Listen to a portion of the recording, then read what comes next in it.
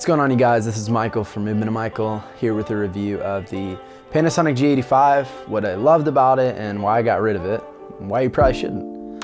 So the Panasonic G85 was kind of all the hype when it came to 4K mirrorless cameras on a budget. It was kind of in that intermediate range of people really trying to step into the filmmaking world, up and comers, but I also know a lot of people that used it on professional shoots. I loved a lot of things about it. I really loved the in-body image stabilization. It was clean. I loved the clean 4K you got out of it. I loved a lot of the features, like the in-camera time-lapse, the non-stop recording, which was great for interviews since I do some documentary work. So I really loved a lot of things about this camera. I used it as a B cam with the G85 for a couple weddings. I used it as an A cam on one of the weddings just to see what I could do with it. I took it with me on a shoot for a documentary I did down in Costa Rica. Mainly for the interview section of where I could just leave that thing running for 30, 40 minutes and not worry about it stopping and having to restart it, and so that was really nice. However, I ended up selling it for the Sony A6500, and these two cameras have been compared side by side in tons of videos where you can see all the specs and the differences between the two. So this is more of a personal reason why I got rid of it. Yeah, one thing I always suggest is that before you ever buy a camera, to write out your needs for what's the highest priority for you. Is 4K really the highest priority? Do you need good low light performance? Do you need good autofocus? And kind of list out your needs based off of what you shoot. And the Panasonic G85 just didn't fit my needs as an independent filmmaker who shoots a lot of weddings and documentary work, etc. So reason number one, autofocus. I shoot a lot of manual stuff if I'm behind the camera. However, for interviews and for gimbal work, I don't like to worry about if I'm in focus or not. If my subject's in focus when I set the camera aside for an interview, a lot of the time my subject would be moving around and a lot of focus hunting was going on, and that was kind of annoying. And on top of that, gimbal work, I would be moving in on a subject and it was just focus hunting the entire time. And so I think that if you're using autofocus and you want reliable autofocus, the G85 will let you down. Reason number two, low light. Yeah, I shoot a lot of weddings, and so it was just completely unpredictable lighting in every venue. Like, I don't always get the chance to go in and set up a bunch of LED panels everywhere and make sure I have perfect lighting. And I need something that's more reliable and low light than that. Reason number three is dynamic range. I like to do a lot of different styles of color grading.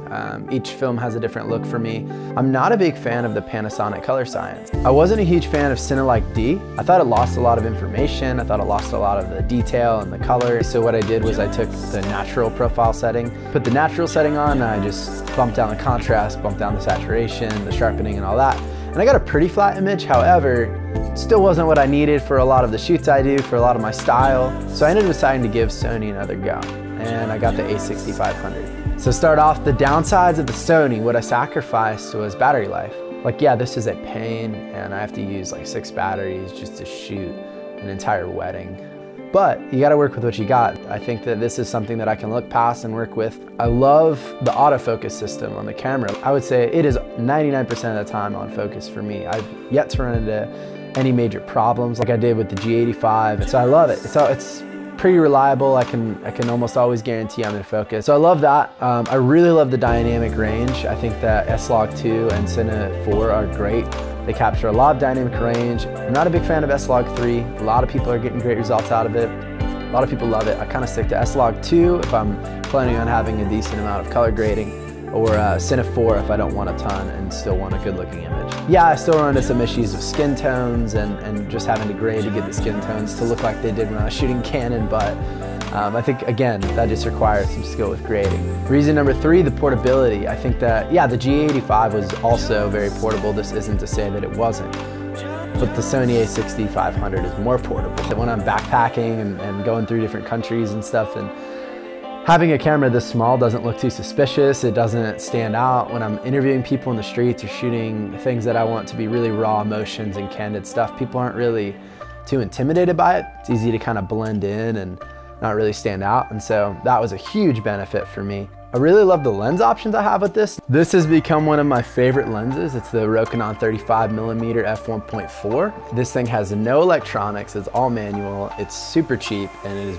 beautiful. I think it's a great lens. Throw on the Sony, it's been my favorite combo right now when I'm not having to use autofocus. Something else I really love about this camera is the low light performance. Yes, if you were to throw faster glass on your G85, you would have pretty great low light. but it wasn't what I needed, especially in weddings and low light situations for dock work. I really love that I can push the Sony A6500 more in low light. And so these are just a few of the personal reasons why I got rid of the G85. Again, I think it's a great camera. Yeah, I think that the Sony just captures color better. I think that it does better in low light. I think it just fits my needs better as a independent filmmaker who does a lot of dock work and a lot of action sports stuff. The other major reason that I switched from the G85 is because I'm a hybrid shooter. Yeah, I think that the Sony A6500 is just a better hybrid camera overall. This thing's a powerhouse packed into a small package for videographers and photographers. I think that I might eventually move on to something a little more upscale than the Sony A6500. I might go up to the Sony A7R III or the A7S Mark II. However, I wanted to get my foot in the Sony water before I ended up investing a ton of money into the G Master lenses, and these are just a few of the reasons why I decided to make the jump from Panasonic to Sony, and honestly, I don't think I could have made a better decision for me. At the end of the day, the best cameras are the one in your hands. Whether you've got a Canon, a Sony, or Panasonic, you can make great content. However, you gotta get something that fits your needs, and the G85 did not fit my needs. So I hope this video helped. Let me know what you guys think in the comments. Cheers.